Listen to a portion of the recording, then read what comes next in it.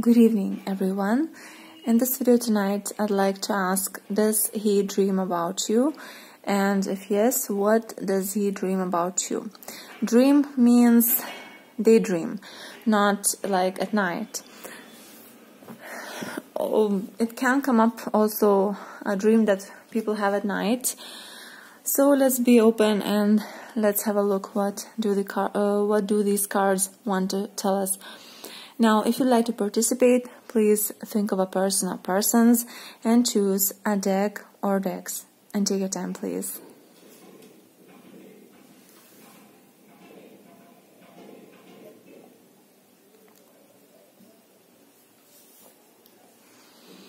Okay, have you chosen? So let's have a look now at the deck number 1. These are all Scarabeo decks, by the way. The first one is Golden Botticelli Tarot deck. And let's see what will they say. So do they dream about you? And what do they dream about you? How do they dream about you?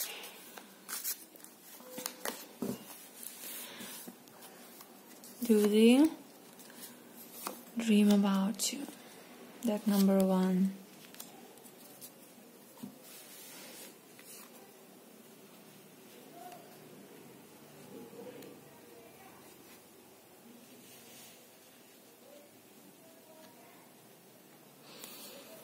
Well, for me, I'm having a situation.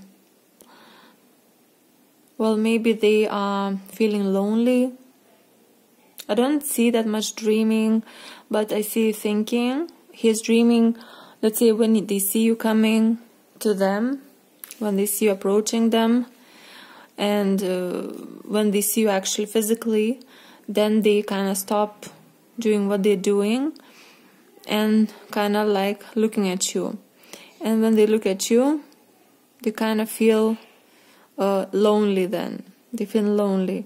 And I feel, yes, they might be feeling, because of their loneliness or something, that they might be thinking about you, looking at you. And I feel that they might want you to talk to them or something like that. They might want you to approach them. So that sort of situation. Are they dreaming about you? I don't feel that they're dreaming. But thinking, yeah, a lot. They're thinking about you. So let's see, what are they thinking about you? What are they thinking about you?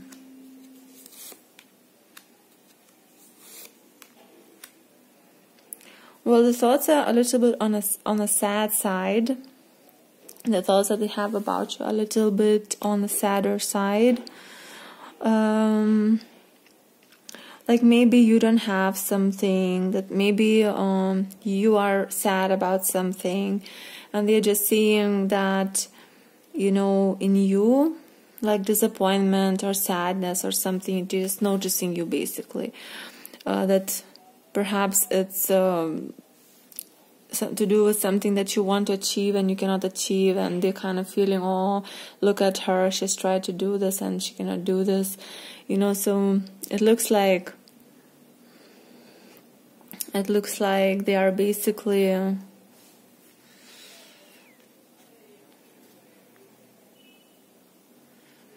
like that, yeah.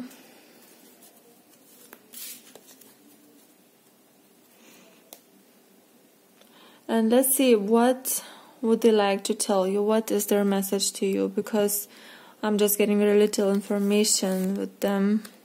What is the message? Well, the message is regarding work. We have kids, we have work. It could be, you know, work hard for your kids, or work, you know, don't give up and keep doing. And if you keep doing something, you will achieve something one day. So, you know, if you have children, you can say that do this for your children, work hard for your children, you know, and little by little, you know, you'll get somewhere, you know, by small steps if you go. And basically, you have to keep working, you have to keep doing something. So for some reason, we're getting this kind of very work-related message, like they are the good wisher for you. They think maybe, who knows, maybe they think of themselves that they're old already for this relationship, and they're kind of, you know, they just want to be like good wisher for you. Yeah, want for you that your life would be as best as it can for you, because they're observing you and they feel that you're not succeeding in something, that you're struggling with something. And so yeah, this was our message. Yeah, not very romantic here, more of a, you know, work-related nature. So let's move on to our reading number 2, and let's have a look what does that person think about you or dream about you.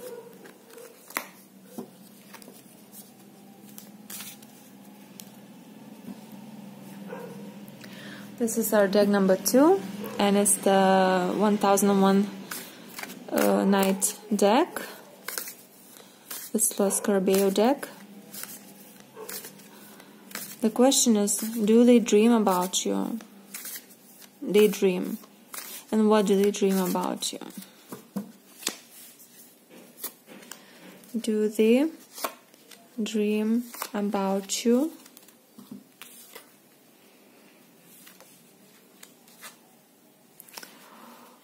Well, here I feel that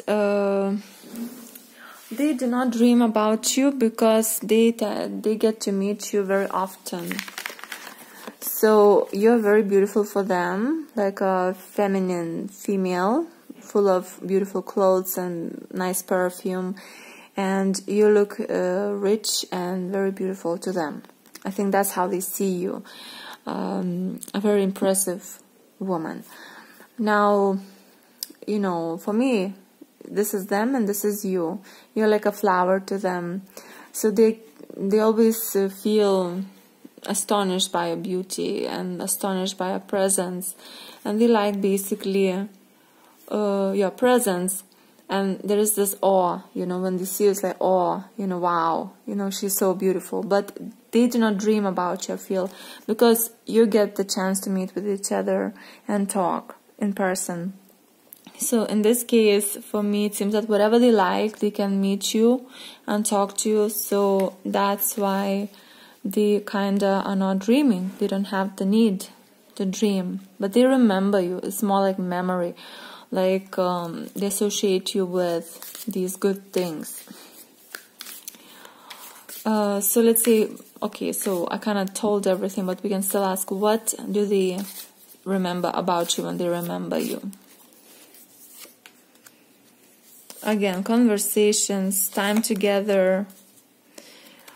And so, look, they remember you being together, talking together, looking at the stars together. Or maybe there is this hope, like courtship, period of courtship, dating. If you already went on dates, they might remember those dates and those times you met together, the conversations you had, you know, maybe you played guitar and they remember that, maybe you talked about your dreams, common dreams, they remember that, or they can simply remember the feeling of when they were talking to you, on being with you. They remember that sort of thing. Now, and right now we have class and class difference. So we have this male who is basically like authority figure. I don't know if that's them who's authority figure, but basically the woman which is used below him in their, how to say, in status, I guess. So I don't know if this is some other male that you both know, very important authoritative figure. Like they remember you being nice to a male, another male. Now, like a servant, like a maid, like, how to put it? Not a servant, but like being polite to some sort of older or you know, older person or a person in who is an authority figure. Yeah, so I think they found it very kind of nice, you being nice to someone who was like a boss. I don't know. So we have that a little bit romanticized view of you that they're seeing. You're like a good person, you know, like a very exemplary person, you know, that sort of situation here. So yeah, this is what they are actually thinking about you, dreaming about you, which was not dreaming, more remembering you and enjoying your presence, and still they adore you, I feel, here in this one. Okay, and let's have a look if what would that person like to tell you if they wanted to tell you something, because definitely they like you. What is it that they want to tell you right now, or would like if they could?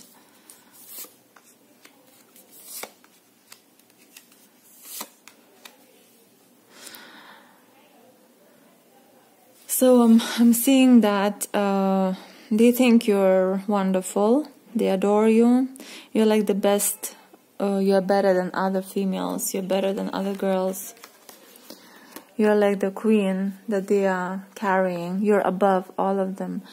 And I think they want to say something like, when I first saw you, you were standing out in the crowd, you were a lot more beautiful than all the other girls, you look like a queen, you know, I immediately liked you and I want to come to you as soon as I can to meet you. So we have this type of situation here. It's like, I'm gonna fall for you, I'm gonna come to you, I'm gonna just risk for you, do anything for you, like a crazy person. So, or call me and I'm here for you, you know, that sort of feeling is there. I'm gonna come from another country, I'm gonna come from another planet, I'm gonna do anything, you know, to be with you. So I'm getting that sort of thing. Although this card, the Black Horse, it's, for me, it's a little bit like, something like scary. Yeah.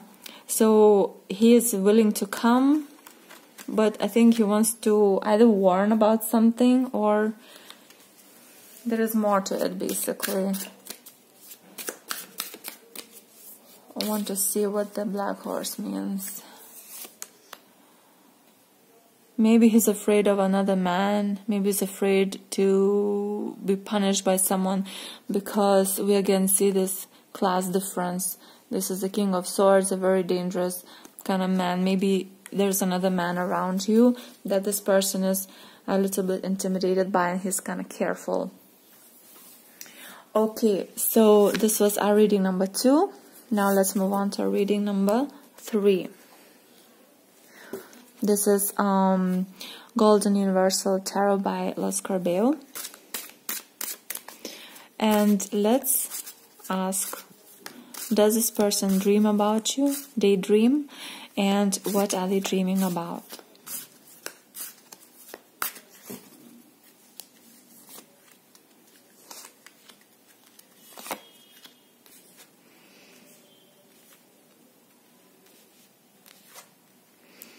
Well, here we have a little bit of a conflicting situation going on. They are in, how to say, looks like you're not in a good terms with this person. Looks like they're in very fighting mood here. You can see that. Either there are other people he wants to fight with, or maybe a situation with you brings a very argumentative memories in their mind and emotions. So they feel very mad when they think about you. I don't know, like they want to shout and be abusive and be like very, you know, talk a lot and basically make noise.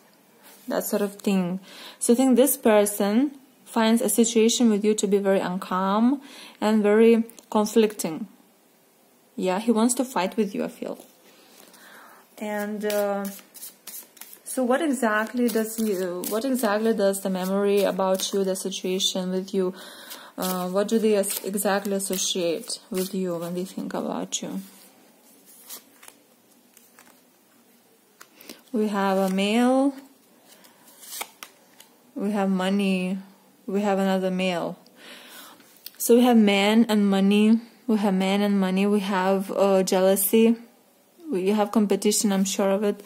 Now, this can talk about competition, the 5 of Wands. There are more males, more men that basically are around you, and this person is just going crazy. And they want to be noticed. The ego is hurt, you know. And I feel that there are others who, and they all kind of waiting for the answer from you. Which one will you choose, you know? And there is this sense of competition. 3 kings are here. 3 kings are here, and there is like a reward, waiting for reward.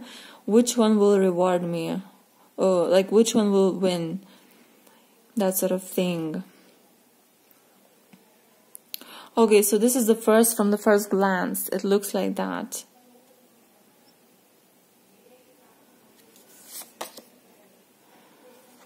I think the situation with you is, I said, does he dream about you? I'm getting the 6 of Wands. I'm feeling this is ego situation for me. Like, who will win? You know, who will get you like some sort of award?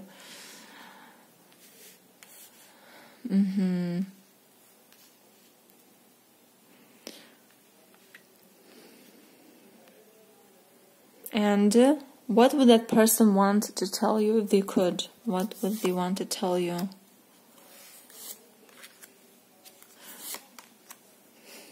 Oh my God. So they are obsessed about you, I guess, here. They're saying, I'm fed up with all this flirting and all this affair stuff. Me or them. If you're choosing, basically you have to tell me if it's me or him. And, you know, because I'm leaving, because I'm fed up with this. You know, I don't need this stress and I don't need this, basically, situation. Because, you know, I just want you and you should be mine, that sort of thing. We have a lot of interest in sex here with the Devil card, and this is an obsession. This is an obsession. They want you just for the sake of wanting and achieving, I guess. And they are not the sort that will give up easily. They just want to win with these cards. You know, me or no one. Something like that. And this person is insane, basically. They are, we have the Devil, we have this King of Swords, very, very angry. And we have this card that they might get into fights because of you. They're willing, and they would shout a lot. Because I'm kind of almost hearing the noise. And we have other 2 kings that are also willing to shout. One is laid back, but one is kind of, you know, also very serious about you. So that sort of situation, some sort of jealousy, some sort of a little bit conflict. Yeah. Okay, so this was our guy number 3. And let's just pull what is the advice for you regarding this person. Well, keep standing strong with this guy. You need some strength here, and be patient. It can mean that it's okay, you know. It can mean that it will never be better. One meaning is that it'll never go better. It's just the sort of person that he is. The other meaning is it's about to finish, so just a little longer. You have to wait. And what is advice for this person actually regarding you? Well, this person, so either have the guts to go and tell you about how they feel. Maybe it's also talking about that they will never be satisfied if they're like this. And they always want more. They're never happy with what they have. So they always keep looking and more, and they're never kind of happy with anything that they have. So it's just telling to them about this kind of thing, that there's no limitation of what they want. They'll always want more and more. Also look in the other places, you know. It's not that just you who's here. They might find someone else. They should release their focus from you because they're too much angry. Okay, so this was our man number 3. Let's move on and have a look at the deck number 4. This is our deck number 4. It's Tarot Lenormand by Scarabeo. And let's see. Does this person dream about you? They dream. And what are they dreaming about you?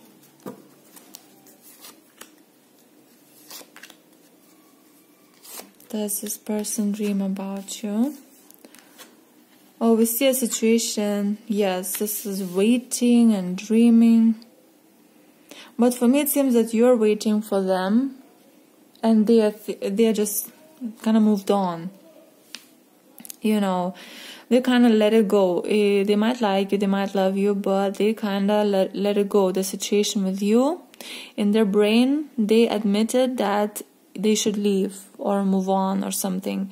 Maybe something was not happening in your relationship properly, and they decided that they cannot last any longer like this, and they have to just release you from their focus, from their hopes, you know, because some people cannot bear that feeling of waiting and hoping.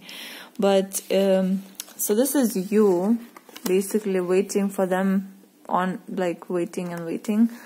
This is them basically not looking at that. They are ignoring the fact that you're waiting for them. They are thinking about leaving, and they were calm about it, like they made their decision already. Like, you know, person does the right thing. They think this is the right thing to do. They ignoring their emotions. They love you, I feel here, because they're the King of Cups, but they think they have to move on for some reason. So what else can we tell about this person? What else can we look? These cards fell, means they're the right ones for this reading. So have a situation, you and this person together, basically. He is this is your period of dating, your all the game that, you know, flirting and trying to be together, whatever. And this talks about the fact that it's kind of got stuck somewhere. It didn't go further. So in this situation, they're thinking that this is postponed. This whole situation is now on hold because of some reasons. What are the reasons of why it didn't happen, this relationship? Another woman we have. Dreaming. It can be a platonic, secret type of relationship where, you know, people basically just want to be together, dream about each other, but they're not together yet. What else? It can be children. It can be that he had a child or you had a child. It can be that sort of thing. And this is the decision, yeah, that they did. There was some sort of decision that had to be made, like the right thing to do. Again, what does this person want to tell you? If they could tell you, what would they right now tell you? What is their message?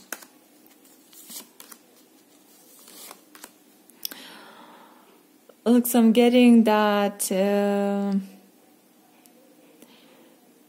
that this is that they love you, basically, that they wanted to be with you, that there was feelings, and this person is aware of the opportunity that happened. This was a very precious opportunity for them. It can be that this relationship was like gold for them, like golden opportunity. But it can also talk about the fact that this also was mixed up in some sort of business situation. And in the end, we can say that this person is faithful if they're married to their wife, to their children, to their family. And it also can talk about the fact that at the same time they will be faithful for you always in a way that they meant it, yeah. And also there is another meaning that they are saying that they will meet you in your house later. So it talks about this being a permanent type of relationship, no matter if they kind of in their mind they kind of let it go already, but you are not willing to let it go. You're willing to wait forever. And